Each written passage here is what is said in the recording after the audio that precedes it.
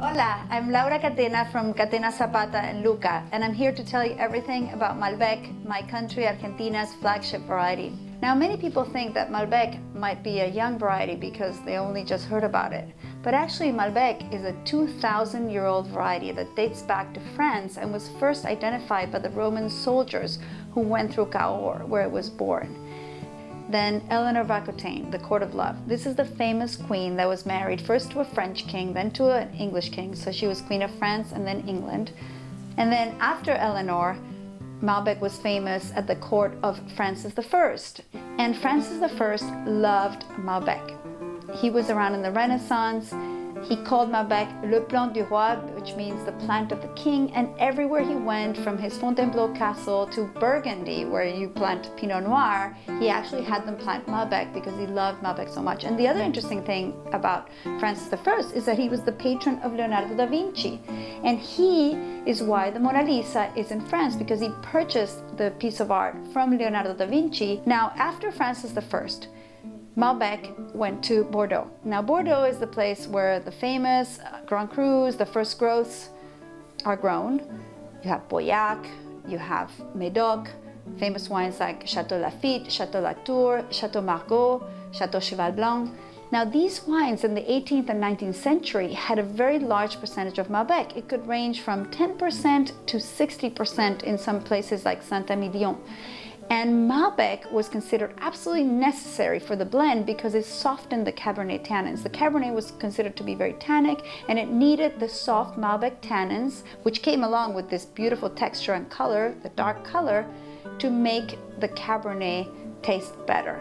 And that's why these chateaus in France had so much Malbec in their blend. Now, when phylloxera came in the late 1800s and decimated the vineyards in Europe, not just France, but Spain and Italy, Malbec was replaced. Now, that's because they had what they called global cooling. And Malbec is a late ripening variety, and they weren't sure that with global cooling it would still ripen. And also, Malbec is a very delicate variety. So if you have a couple of cold days, the yields go way down. The French were worried about this, so they said, yes, we love Malbec, it has this soft, smooth tannins, but we're going to replace it with more Cabernet and with Merlot, which ripens earlier. And that's how Malbec almost completely disappeared in Europe. Even Cahors, the native, birthplace of Malbec, almost disappeared. There were almost no vineyards planted there. When we had in Argentina, over 100,000 acres of Malbec, there was almost none of it in Europe. That was in the 1960s.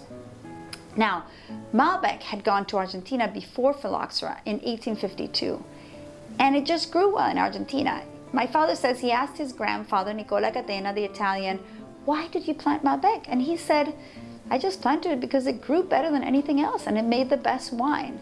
Now, the interesting thing about the Malbec we have in Argentina that's very different from the Malbec they have now in France is that all the populations of Malbec, the diversity of Malbec, came to Argentina in the middle of the 19th century and almost disappeared in France. So today the vineyards in France are planted with a variety called Côte, which has these long bunches and bigger berries and more rustic tannins.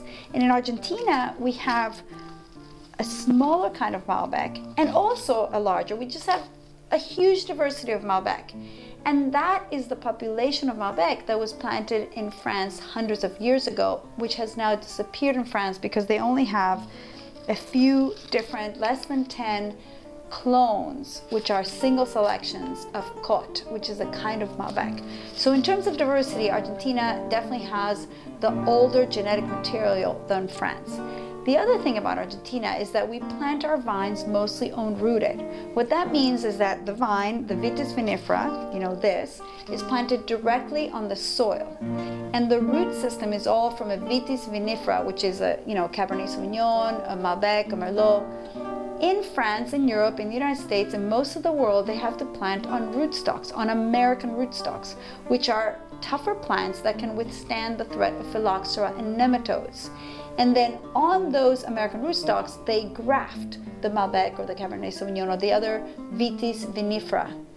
In Argentina, we are own-rooted, which is basically the way the world planted for 6,000 years until phylloxera came at the end of the 19th century. So again, Argentina is more like the old world if we talk about old being time. than the New World. And today, it's thanks to Malbec that my country, Argentina, is famous for its wine. And also, my family, my great-grandfather Laura Catena came to Argentina at the end of the 19th century, and the first variety he planted was Malbec. And my father is known as the person who revived and caused the renaissance of Malbec in the world. And you know, I often think of Malbec and Argentina as a marriage made in heaven. It just works.